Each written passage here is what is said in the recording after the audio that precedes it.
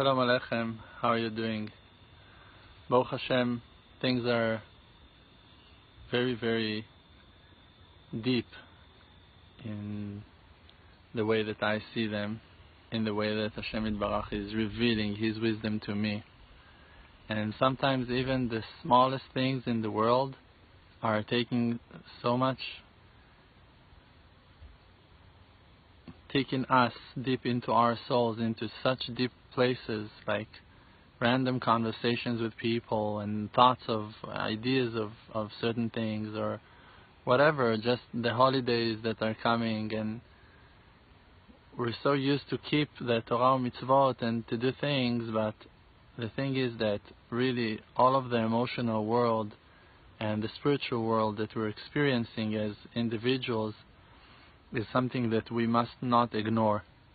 The Creator is speaking to us in a language that only we can understand, and it means that to every person, Hashem, the Creator, is speaking in a different way, and He's revealing to us His will. So now, to every one of us, to every single one, He's using certain signs and hinting Him in a different way to wake us up and to bring us to that place that we will find the message of Hashem, that we will understand what Hashem is expecting from us, what He wants from us. And to all of us, the final conclusion, the final purpose of life is basically the same. We all need to complete our faith. We all need to understand that everything that we're going through in life is handmade of the Creator, is a tailor-made suit just for us, by the hands of the Creator, made. But every one of us is starting in a different place. Our starting point is different, and that's why every one of us has to go through a different path and a different missions and in life, and to take responsibility on other things and to work on other things. So now, the fact that one person needs to work on his mornings and on being tired every day for a very, very long time, and that can be the main thing that he needs to work on in life, doesn't necessarily mean that for you it's also a very important thing. If you're waking up naturally and you have other issues, you need to understand that on them you need to work, and it's okay that you don't need to work on something that for someone else will be like the most important thing in the world. One person wants to be awake every midnight and to call Hashem and to cry on the destruction of the Holy Temple. And another person feels like, hey, I don't understand even what the temple is all about. What's all of that redemption issue is about, mourning and crying to Hashem. I don't get it. What's going to be with my financials? What's going to be with the peace in my house? What's going to be with my children? So for a person like that, he must have that understanding that whatever you go through in life and those things that you need to put your mind on them and your focus on them, that's the will of Hashem from you. And that's exactly what you need to do. And you need to believe in yourself that that's exactly what that is important in the eyes of Hashem Yitbarach, and that's what He wants you to work on. And you don't need to feel bad with yourself because you are not now dealing with your learning or dealing with your davening, with your prayers, and dealing with your aliyah, going to Israel. All of those things can be also very great, very important, very fantastic, but not in my plate, not as for now. Now I need to deal with other things, need to close other corners. The thing is that faith in the Creator starts with faith in yourself, that you will really going to accept the individual, very personal supervision of the Creator on you, that He took you to that journey, that He took you to those places, that He brought you to those understandings, that He revealed to you all of those amazing things that woke you up in the past, in the journey of your life. And only when you're going to understand that you are important in the eyes of Hashem, only when you're really going to realize that Hashem cares about you, and He wants you to grow, and He wants you to develop, and He wants you to succeed, and He wants you to find true happiness, And what's true happiness all about if not about completing yourself and finding answers to your questions? If now all of my questions, let's say they've been answered, how is it going to affect your life? Let's say that even if we're close, it will help you in a bit. It will help you a little bit. But we're not going to complete all of your issues. You need to pay your mortgage, you need to pay your rent, you need to fix a few things in a few very twisted relationships that you have with people, with friends, with family. You need to have all of those things fixed and done. So for that, you need to pray on things that really bothers you.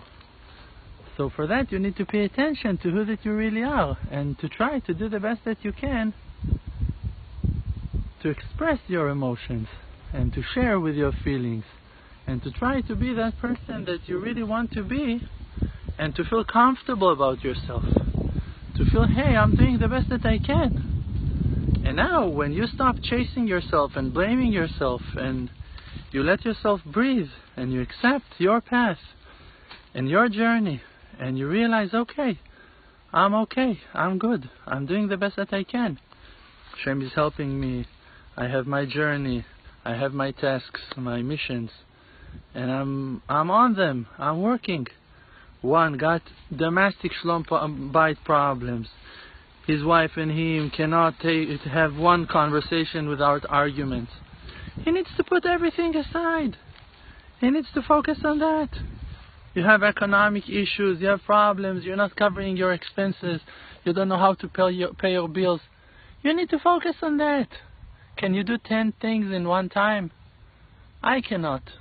I'm not able to. And I don't think that I should.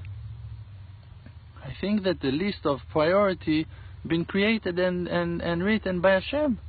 And if Hashem Yitbarach is making certain things to be so hard for me, it means that He wants me to focus on them.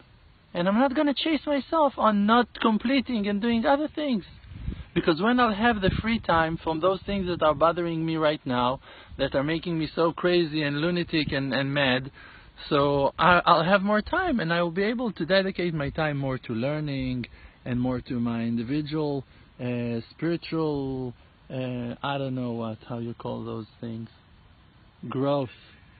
Slowly, calmly, with Hashem in the picture, with Hashem in our lives, with many good things, with truth, with justice.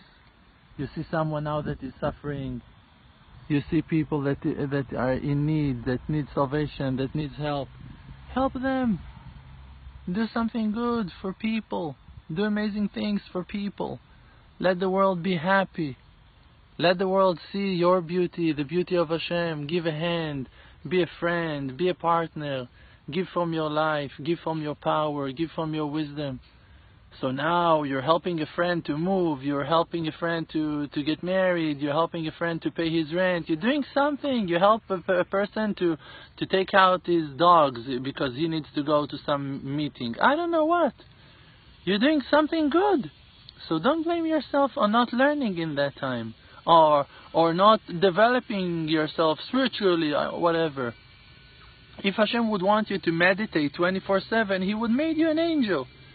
If Hashem would want you all day long to have holy thoughts and numbers and combinations of letters and Kabbalah in your mind, He would give you a different mind. He would install a different software into your brain. You wouldn't be who that you are. Who that you are is who that Hashem made you to be. And who that you are is the best that can be. So feel good with yourself that you're in good hands and find power to keep on investing in yourself, in your own true self, to feel complete and good with yourself, to be happy. And help us to share those videos because they are life savings. They are. I'm receiving emails. I don't know what to tell you. How much power and light Hashem Yitbarach is putting into those videos and into those short clips and walking in the night and the long classes. It's so important. People's life are being changed. People are looking for random things on YouTube and they're finding the Emunah project. People are searching for salvation for themselves, and they're falling into our family, into our content, and it's a life-saving. Hey Rav Dror, I'm 57 years old. I didn't keep Shabbat since I was 12. Hi Rav Dror, how are you doing?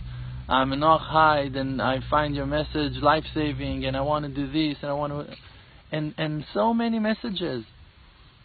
My Jewish name is like this, like that. All of my life I lived like a foreign. I never remembered that I'm Jewish. And all of those souls that were asleep for so many years are coming back to life. And that's the redemption. That's our salvation. That's the real redemption of Hashem, that He wakes us up one after the other. And we need to help each other. So feel good with yourself and keep on. And keep on. Because we're doing amazing, amazing things. Every prayer is rising to the crown of Hashem, to the crown heights, to the highest places of them all. And Hashem is with us. And the one that hears and accepts all the prayers will answer to all of our prayers, and will reveal His loving kindness on us, to build us and to support us. Please share those videos and send them to as many people as you can. You're saving lives, you're saving souls, I'm telling you. Help us and support us. Help us with our amazing project. It's a movement. The Emunah project is a movement. You must understand, it's not a business and it's not a website. It's a family, it's a community online that is growing and expanding. And thank God we see amazing results. May Hashem bless you all with happiness and truth. Amen. In this world, in this period of time, we have a mission. What's the mission? The mission is only not to forget the Creator, to remember that it's all He, never to fall in the trap of all of those coverings, of all of those husks.